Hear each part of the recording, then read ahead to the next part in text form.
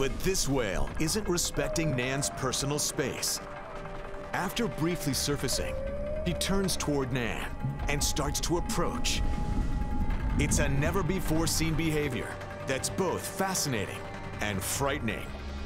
He swims up to me, and he keeps swimming, and he's swimming, he's swimming, he's swimming. He doesn't stop. And pretty soon, I'm like right up against his nose. And so I can't push a 50,000-pound animal out of the way. You're just a tiny, tiny little fly next to them. At the same time, I'm laughing inside. I'm totally panicked. Humpback whales are enormous creatures. They can be up to 52 feet long and weigh 60,000 pounds. It's just a giant animal. It's like a school bus. If you get in front of the school bus by accident, you're getting hurt.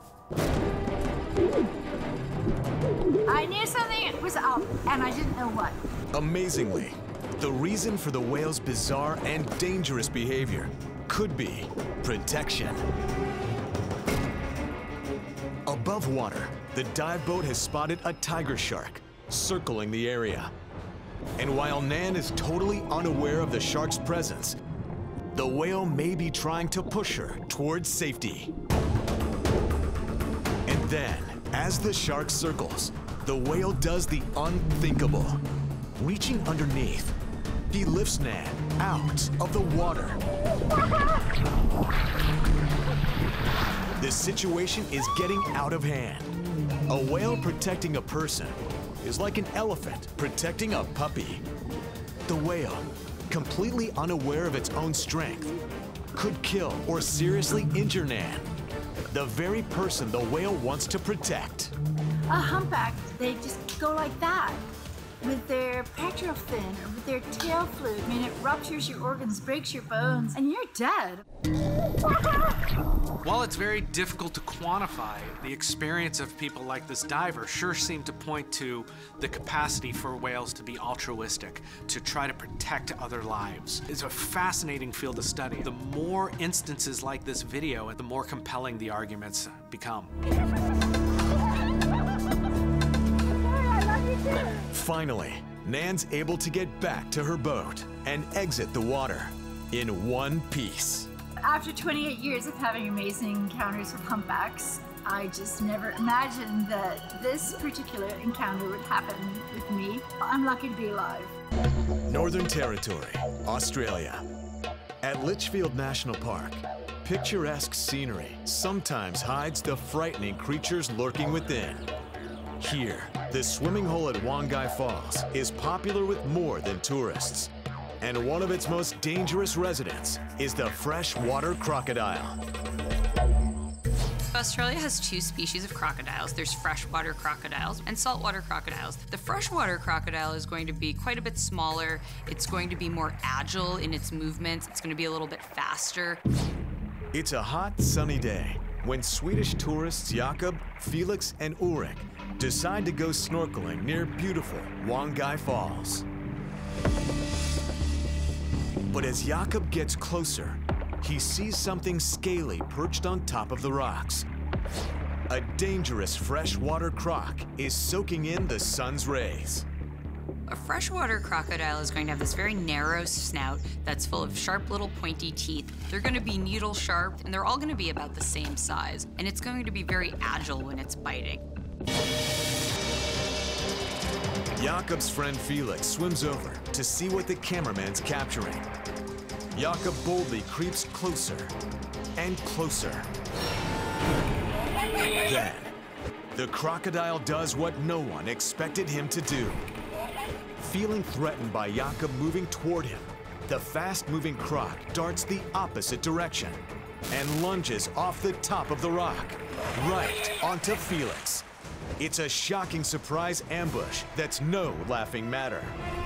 A freshwater crocodile, when it bites down, it's going to be biting down and snapping down very quickly to catch things like fishes that it preys primarily on. Getting bit by a freshwater crocodile is not going to feel very good, and it's going to do some serious damage. But thankfully, this croc isn't on the hunt. Smashing into Felix, he quickly disappears under the water. The young man frantically swims away, scanning everywhere for any sign of the predator. But it's long gone.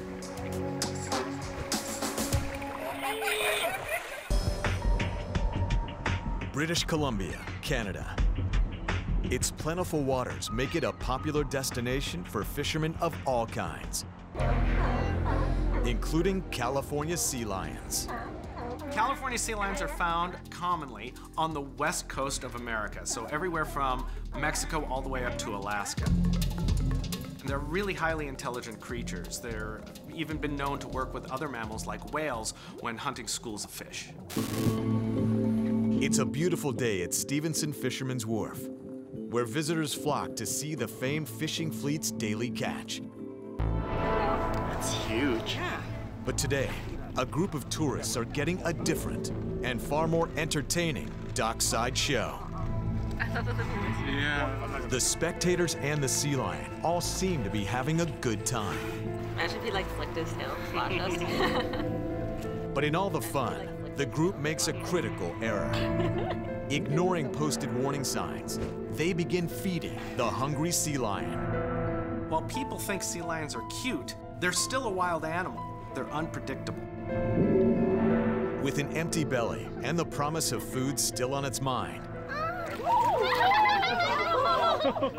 the seal pops out of the water, just inches from a 6-year-old girl at the edge of the wharf. And what seems like a friendly hello may be something far more menacing. To everyone's horror, the hungry sea lion lunges out of the water, dragging the young child completely under the surface. Oh my God! Oh my God!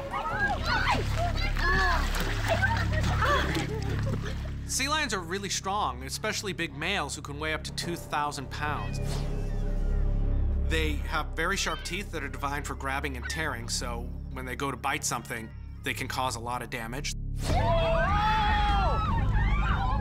my God! Oh The young my girl's God. grandfather dives in after her, and it's not a moment too soon. He quickly grabs the girl underwater and pulls her back to safety. Sea lion attacks on people are pretty rare, although they're increasing. There's more people going to places where sea lions live, so there's more interaction. And sea lion is either defending its own territory, or it's been fed so much by people that it thinks people come with food. The 6-year-old girl survives the terrifying seaside encounter with only a minor wound and a valuable lesson. There's nothing cute about a hungry animal. Oh my God! Oh my... Hearst, Ontario, Canada. On a cloudy morning, avid sportsman Richard Wesley is bow hunting in the Canadian wilderness near Fire River. I was on my way to my cabin. It's really remote. It is isolated. You're out there with the wild. There's no cell service. Suddenly, he spots a dark, ominous creature moving through the brush. It's a dangerous black bear, and it's walking right toward him. Black bears are incredible predators. They have extremely strong jaws, very sharp teeth, round curved claws, and a very strong body. They can also run as fast as a racehorse uphill. So these guys can definitely do a lot of damage as a predator. The large bear slowly lumbers, and as it turns its head from side to side, it's clearly tracking something by scent. Black bears are nearsighted, so he might not even notice the guy was there when he was first coming up over the trail. For sure he was able to smell him because they can smell over 1,000 times greater than a human can. They can smell something over 20 miles away. Then, the bear looks directly at Wesley. He's picked up a scent. The scent of fear. You know, there's a moment of panic. It's a black bear coming, and they're 3 times stronger than a human. And I'm just bracing myself for impact.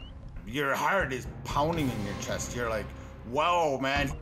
Richard has no time to prepare a shot. So he does the only thing he can. He yells to try and scare the bear away, but it's too late. It's like a car accident. You're in the car, you realize you're getting into an accident, the truck rolls over and it's done. That's the closest thing I could describe that.